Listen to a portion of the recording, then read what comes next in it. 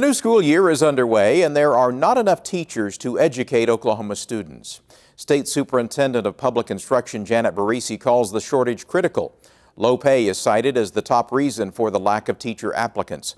So Barresi has challenged superintendents and school boards to come up with money to give all teachers a $2,000 pay raise.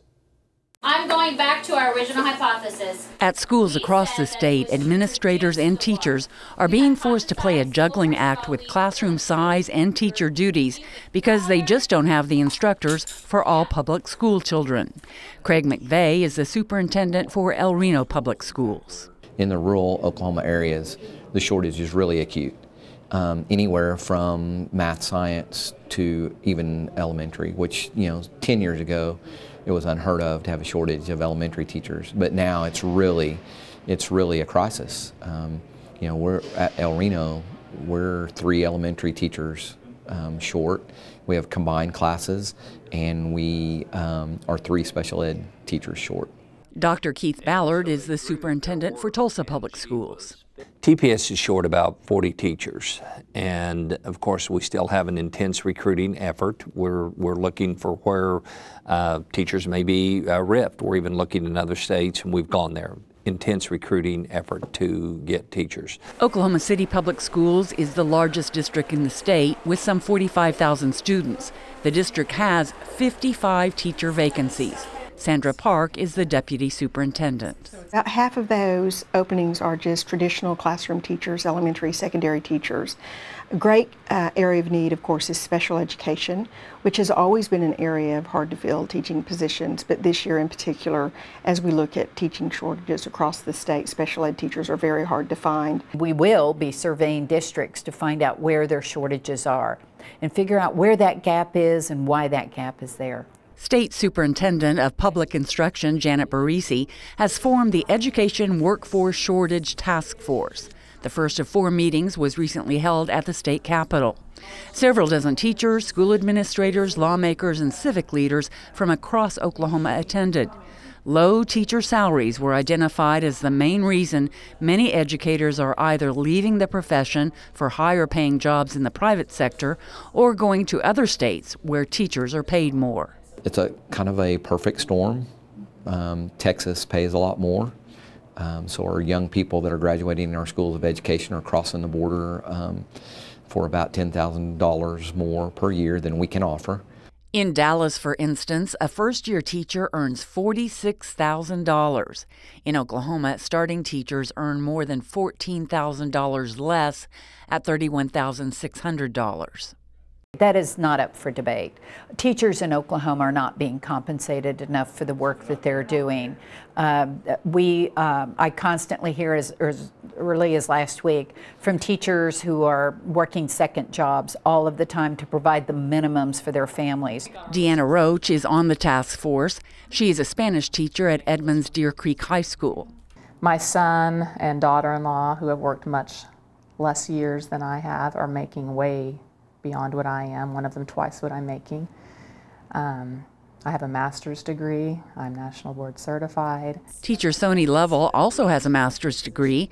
That gives her an extra $700 a year compared to teachers with an undergraduate degree. With all my graduate school as a single parent, I was on financial aid quite a bit. I owe about $89,000, and the $700 a year is not going to pay that off. It's not even coming close. According to the Oklahoma State Department of Education, Oklahoma ranks 47th in the nation for average teacher salaries. It ranks 41st in the nation for starting teacher salaries.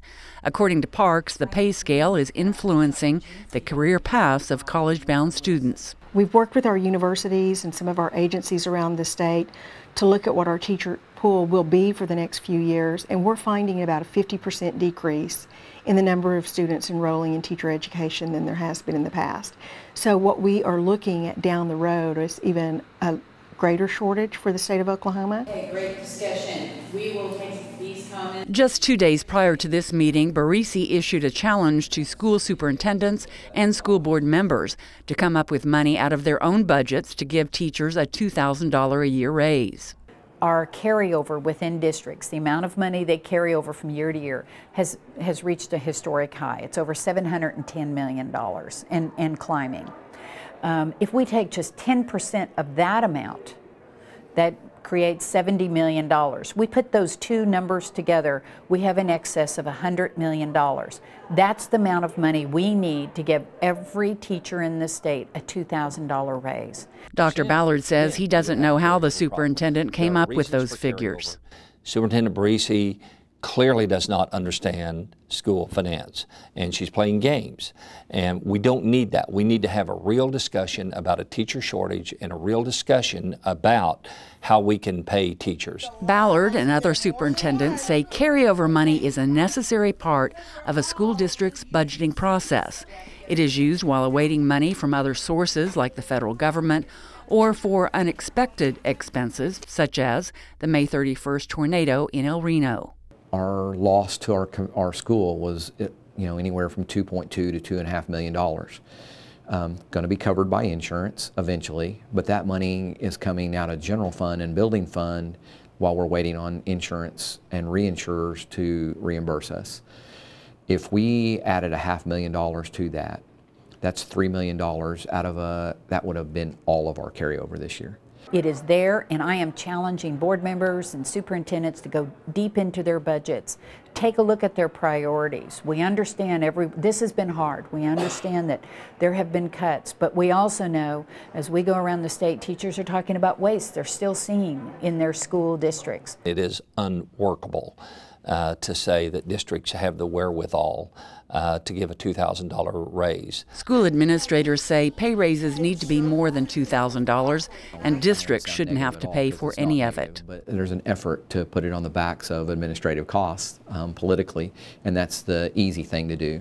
The hard thing to do is examine really how a school works and how a school's funded, and I think that's one of the things that I would ask the governor and the legislature to do is to really examine, if we're going to talk about administrative cuts, what are we going to cut? Ballard believes it's time for lawmakers to replenish the $250 million cut to education during the recession. $100 million so that we can replenish teacher positions that were lost, so that we can offer teachers a significant raise. Another $100 million or so because we have 30,000 new kids that have never been accounted for. This message needs to be told to the public.